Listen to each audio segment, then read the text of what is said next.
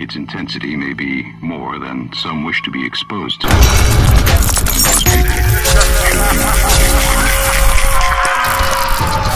You're watching FANATICS. Scary videos from the web. Leave a comment for more videos like this one. Number 5. Camping is a great way to get out and enjoy nature, unless you're alone and start to hear strange noises. YouTuber Armstrong is doing a solo camp in Indiana at Patoka Lake. He seems to be the only camper there, or so he thinks. I just went out in the middle of nowhere at this campground at Patoka Lake in Indiana. I'm the only one out here. Obviously it's kind of cold and it's projected to get colder and it's raining. Here's my little site right there. There's nobody here, which is good. That's what I was looking for, just kind of getting away from everything. And like I said, you know, I'm over here by myself, you know, like just chilling.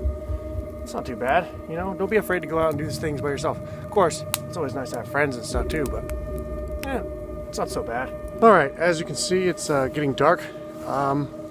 Fire is pretty consistent now. It hasn't been raining for about, I'd say it's been about 2 hours now since it stopped raining.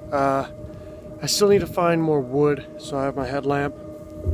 So I just need to keep it going, you know, at least till I go to bed, which probably won't be anytime soon. Okay, you can kind of see that light right there. So that's an outhouse. So if I follow this light, where my light's going here, there's a former campfire that was over here. Austin is on his way to another campsite by the outhouse to look for wood when he hears a loud noise over by his own camp. So it was mostly wet. What the? I don't know if you guys just heard that, but like something literally just went boom over there. Holy crap.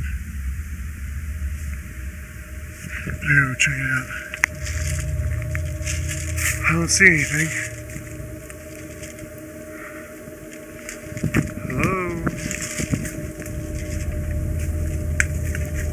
I'm trying to find a rational explanation too. Like, maybe it was the wood. But it doesn't look any different than when I left. And I don't think that this would make that kind of sound. What was that? Still don't know what the big boom thing was. I've been keeping the music on my phone going. Keeps my mind off of it. My phone's dying. So that sucks. Without the phone, there's no music, which means I have to listen to everything around me. So I'm sure I'll figure out something. I'll probably just turn the van on and charge it there for a little bit. Update. I found out what that crash was earlier. So I put the sign had fallen down in the middle of the road that said like safe area, no dogs, no weapons. And I look over whenever I like went out to go to the bathroom or something. And it was laying on the ground. There's nothing to be freaked out about at all. Actually, there's a lot to be freaked out about. But that crash was not one of them. I'm excited that that was only the sign falling over because of the wind and not an alternative thing. It's almost 1 a.m. and I bagged out of the tent because it's pouring and I got paranoid as hell. I'm not gonna lie. It's freaky out here by yourself. I'm not gonna lie, it's true. But that's okay. I'm warming up this the vehicle here, kind of charging my phone just in case I need to like contact anything. I just figured I would be safer and warmer and better off in this van than in a tent. Did the sign fall from the wind? Are you sure? Better safe than sorry, Austin. Number 4. It's 4:30 a.m. on a cold winter night, and solo female van dweller from YouTube, channel Asleep 5 Decades, is awakened by a strange man knocking on her van. Her van is actually frozen to the ground in the snow, and there's no way for her to drive off. Sounds like the beginning to a great horror movie. Somebody's back here again. But this is real life. I hear footprints. Hello? How can I help you? It's 4:30 in the morning. I don't feel safe. Who are you?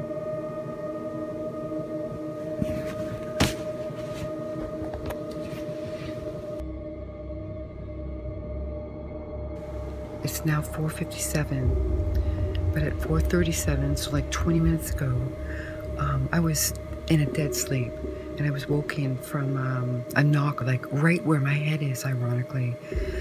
So I was like frozen. I looked at the time, and it was very strange to me, like who would be knocking on the van at 4:30 in the morning.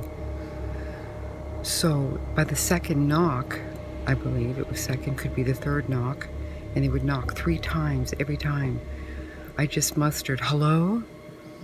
And no answer. So I just kind of like went back to sleep, lied back down, went back to bed, I should say. About 15 minutes later, I hear it again, like a knock on the side of my van again. How can I help you? And they say, I got a question for you. And I said, it's 4:30 in the morning. I don't feel safe. And so I quietly got up and I went to the front and I peeked out and parked way up on the drive. All I could see is like headlights, and then they backed out and went and left. Footprints.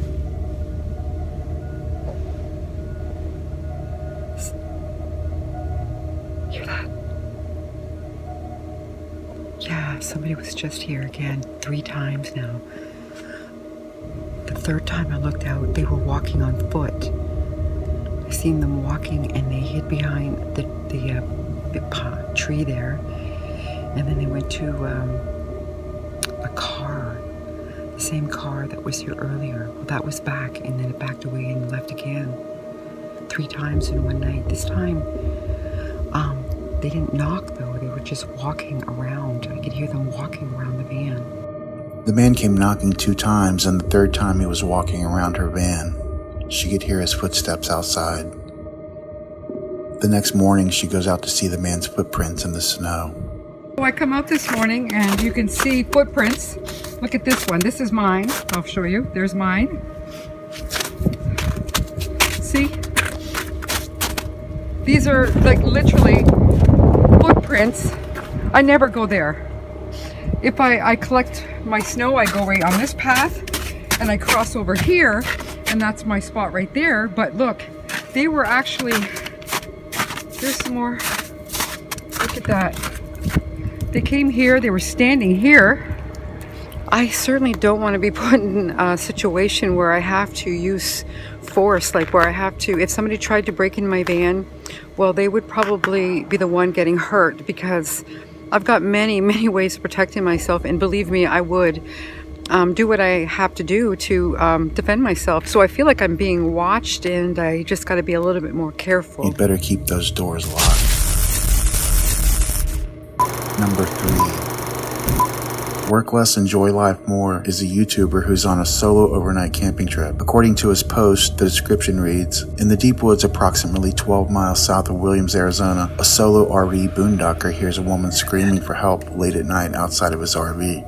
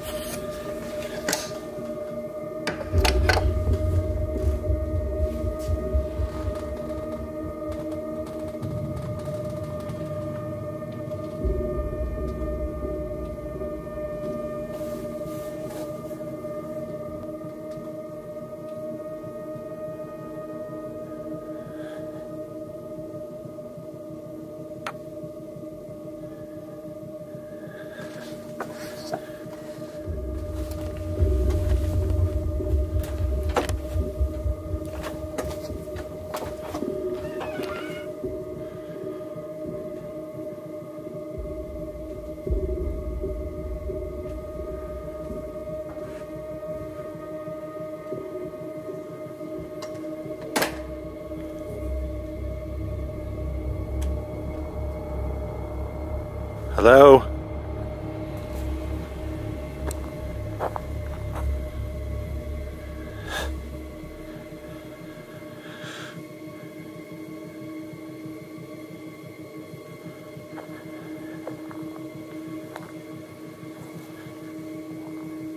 Do you need help?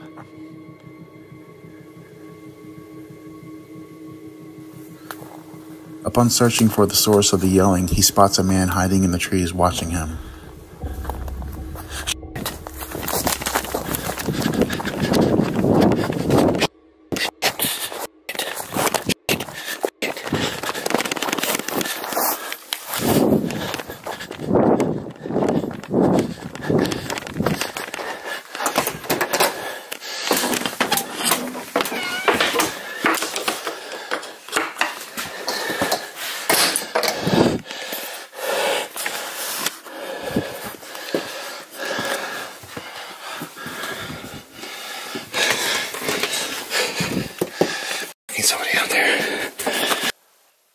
What do you want?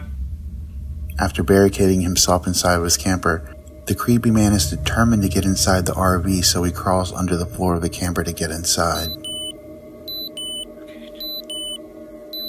I just heard that. I just heard the bay door open.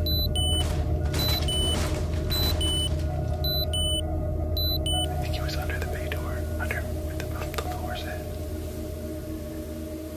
But the alarm went off and I think it scared him off.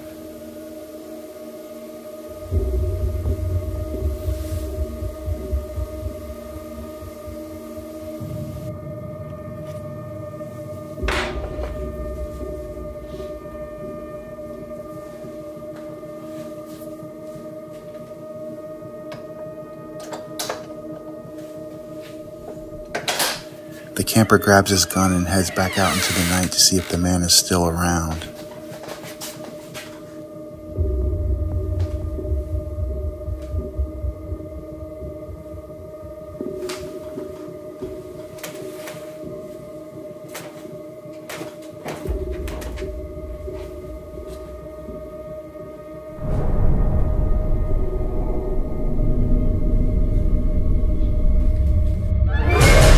This video was a prank on his viewers, but there are crazy people in the world, so be aware of the dangers while camping alone.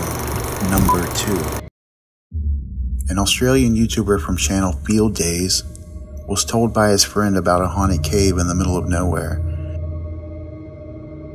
So he challenged himself to do an overnight solo camp inside the cave. This is the cave, which we are going to call home until it's morning. So once I go in, we are not coming back out of this cave until the sun comes up tomorrow morning. And if there is weird ghost activities or something like that, I'm gonna push myself to the limit to stay in this cave as long as I possibly can until something like physically hurts me, touches me, and then I'm crawling my ass out of there. But this is it. This is the entrance to the bedroom for the night, and it is not what I expected.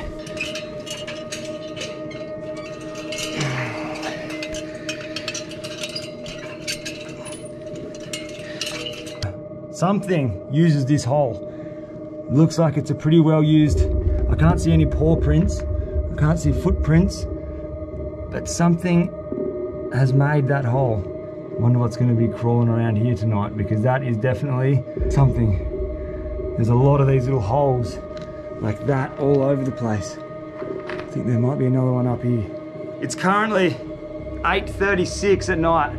Two noises which I've heard, which completely, the second noise, I had goosebumps from my head to toes. I'm talking a sound I've never heard it before in my entire life. It had to have been a bat, it had to be something, but it's just not, it's just something I've never heard before.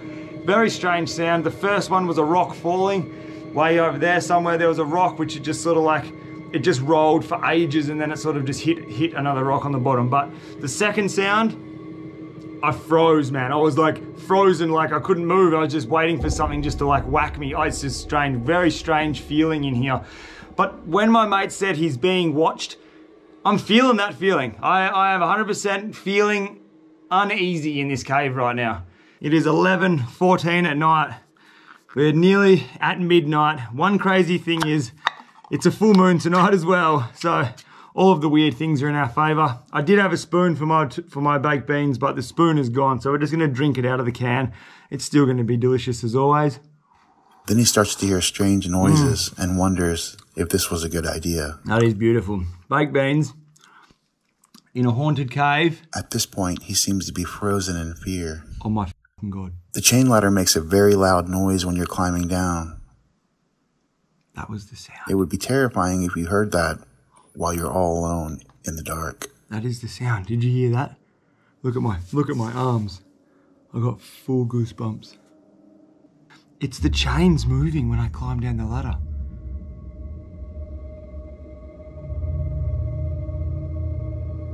It's a big, heavy, thick chain. Wind can't move that. I really hope you guys heard that chain move just then. It is 100% now. I heard it before.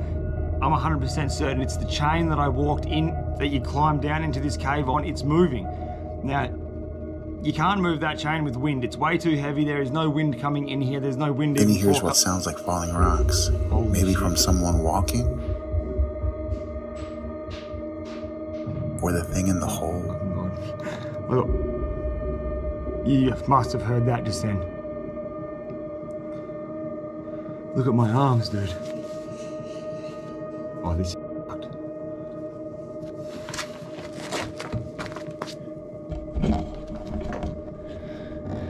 Holy shit. That's not normal, dude. Well, I'm freaking out. He's starting to get very concerned now. There's only one way out, and that's back up the chain ladder. That's that chain. That chain's moving. The only thing it can be, like, this is a public cave. People can come in this cave.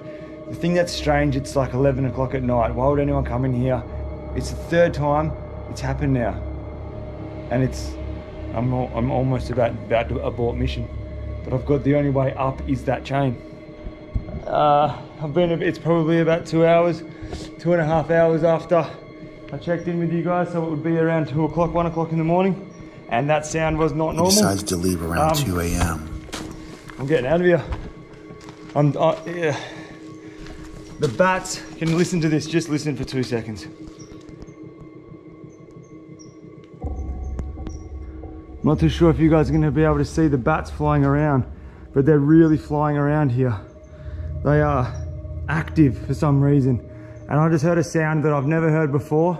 I'm probably freaking out. I'm just being a pussy, but look, it's not normal. I don't know. I don't know what normal is in a cave, but that sound was super freaky. And you're trying to tell me that this big ladder, something has to move this. I don't know. I don't want to go. I don't want to leave this cave.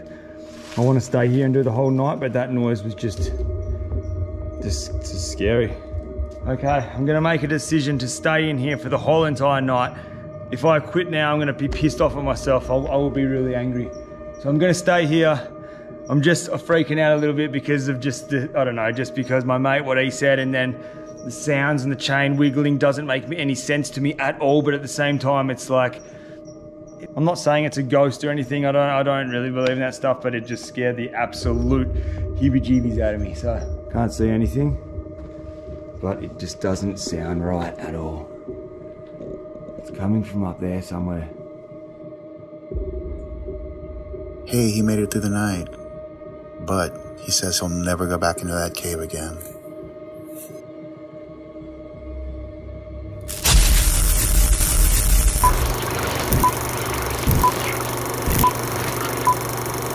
Number 1. It's Halloween night, and YouTuber Adz Ventures is taking his van out to do a solo overnight next to a creepy cemetery so he can do some ghost hunting. But ghosts are the least of his worries tonight.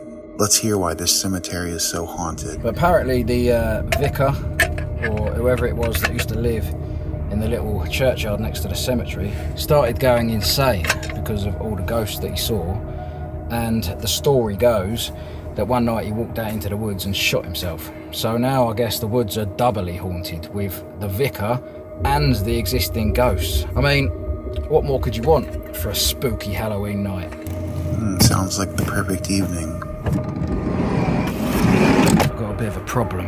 I cannot see a thing with this light shining in my eyes. So this is coming into the woods now, and on the left is the little church house, and behind that is the cemetery. And to be honest with you, I'm just sort of winging it. I don't know what the hell was that? It might have been what was reflecting that light. It says, if you find this card, please pay it forward to do something kind today. There are a lot of noises in these woods, but at the same time, if I was in the woods on a normal night, I'd just think it's normal. It's only because I'm thinking I'm on a ghost hunt, so every little noise, I'm like, is that a ghost? Maybe what he's hearing isn't a ghost at all. It's Maybe fine. something much worse, like an actual person in the woods. I'm starting to get a little bit lost, not gonna lie. But I think I'm gonna head back towards the way that I came because... Are his eyes playing tricks on him? Or did he just see someone up ahead on the trail? I swear, I keep seeing someone. Hold on.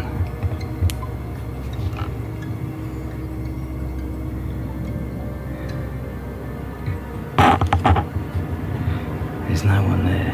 I swear. There was. I think I'm gonna go this way, to be honest with you. The hell? That is a person. I'm not even joking. What the f? I can't see anything. I watched this video a few times and the person is definitely moving. He's wearing all black and a white Halloween mask. But why is he lurking around a cemetery in a mask? I think I would run too.